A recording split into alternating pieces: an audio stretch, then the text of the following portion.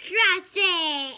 Hey everybody, Dr. O. In this video we're going to talk about the endocrine portion of the pancreas. We will cover the majority of the pancreas and its exocrine functions like the production of digestive enzymes and its location and all that. We'll talk about that when we get to the digestive system. So we're just going to focus on one part of the pancreas. About 1% of the pancreas is these islets, which means islands, the pancreatic islets, or when I was in school they were called the islets of Langerhans. You still might hear that. So 1% of the pancreas is going to be these small islands that produce endocrine glands that produce hormones. So let's go ahead and I'll show you. I have the list here. So we have their alpha cells, beta cells is the only two we care about, but then there are delta cells and PP cells. So don't worry about them. But and another way to how I remember this, kind of like I did with the gonadotropins. A comes before B, alpha before beta. G, glucagon, comes before I, insulin. So alpha cells produce glucagon, beta cells produce insulin. So from a percentage standpoint, insulin is about 75% of the hormones produced by these pancreatic islets. Glucagon would be about 20%, and the other 5% would be the other two, the somatostatin and the pancreatic polypeptide cells. But we won't worry about them. So insulin versus glucagon. Another way, just remember insulin, I'll put it on the screen, insulin, glucagon, right? Insulin is an anabolic storage hormone. Yes, it does reduce blood glucose levels, but it does so by telling your cells to take up glucose, telling your cells to use glucose for fuel, telling your cells to stop using fat for fuel, using glucose to fuel, the absorption and use of amino acids to build proteins. So it isn't just about lowering your blood sugar levels. It's a storage hormone. Anabolic storage hormone is the best way to describe it. So it tells your body to hold on to fat and not use it so you can use glucose. It tells your body to build muscle, take glucose into your cells, store glucose as glycogen. So remember, glycogen is how your body stores glucose. It can store it in the liver, and that's used to regulate blood sugar levels, and it can store glycogen in the muscles, and that's used to fuel muscle cells. So insulin's job is to store, which is why you see high insulin levels after a meal. Glucagon, so when your blood glucose is gone, you're going to need glucagon to prop it back up. So glucagon's job is to raise your blood sugar levels. It would tell your body to break down glycogen, especially at the liver, and use that for fuel. So it would tell your body to use fat, etc., etc. So yes, the simplest way to look at it is insulin lowers your blood sugar and glucagon raises it, but it's much more complicated with that, especially with insulin.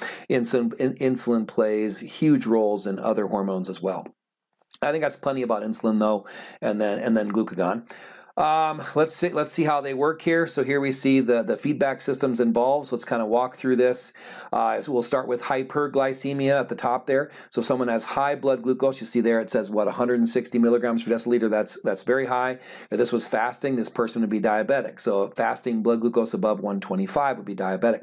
So but if this is postprandial or after a meal, then I guess that'd be somewhat normal, kind of high, but somewhat normal.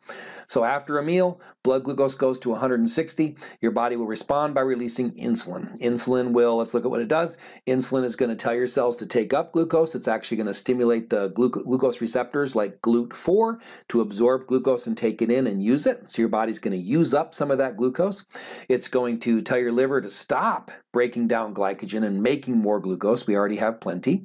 And it's also going to inhibit the production of turning non-carbohydrates into carbohydrates, which is called gluconeogenesis. So your body's saying, don't make or release any more glucose. Let's use what we already have. That makes sense. That's going to bring you're going to use that glucose and not use fat. So that's going to bring that blood glucose back down and then hopefully be back at normal. So that's how your body would use insulin to respond to high blood sugar. Low blood sugar, hypoglycemia, so here we see it says 50, this is going to cause the release of glucagon. So glucagon is going to do the opposite. So the alpha cells of the pancreas will release glucagon. It's going to tell inhibit your body from taking up glucose. It's going to say burn fat, burn ketones, burn something else. We got to keep this glucose in our bloodstream. It's going to stimulate the liver, glycogenolysis, the tearing apart and breaking down of glycogen, which will release glucose.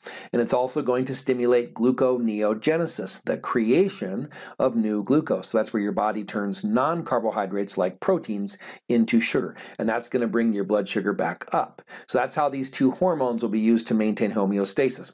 Now, both Both of these can lead to disease states. We won't talk about hypoglycemia much here, but there's hypoglycemia that occurs just when you're fasting. For some reason, your body just produces too much insulin, and your blood sugar can plummet, and that can be very dangerous. There's also reactive hypoglycemia, where after you eat a big meal, you get a spike in glucose, which causes too much insulin to be released, and you see a drop, a plummet, and it goes too low. So that person should eat a diet that keeps their blood sugar more stable. But let's talk about hyperglycemia. So that we have two major types of diabetes. We can talk about gestational as well, but type 1 and type 2. So type 1 diabetes is an autoimmune disease that destroys the cells of the pancreas that produce insulin. So this person needs insulin because their pancreas doesn't make it. That's going to be actually less than 5% of all cases of diabetes. Almost everyone that's diabetic has type 2. Type 2 diabetes is going to be insulin resistance. The pancreas is churning out plenty of insulin, but your cells have down-regulated, like we talked about before, and they've become resistant, and they're not listening to the message. So it takes more and more insulin to get your cells to take up and use glucose, and this is type 2 diabetes. Now that can get so bad that someone does end up requiring insulin at some point. So I'll cover type 1 and type 2 diabetes kind of more specifically later. There is gestational diabetes, which is diabetes that you develop during pregnancy, and I think that those are all the main ones there. So we also talked about hypoglycemia. So maintaining your blood sugar is very, very important, and obviously diet and exercise, lots of things are going to have an impact on it. We're just talking about the role of the hormones here today. All right, so that is the the endocrine portion of your pancreas that makes insulin and glucagon. I hope this helps. Have a wonderful day. Be blessed.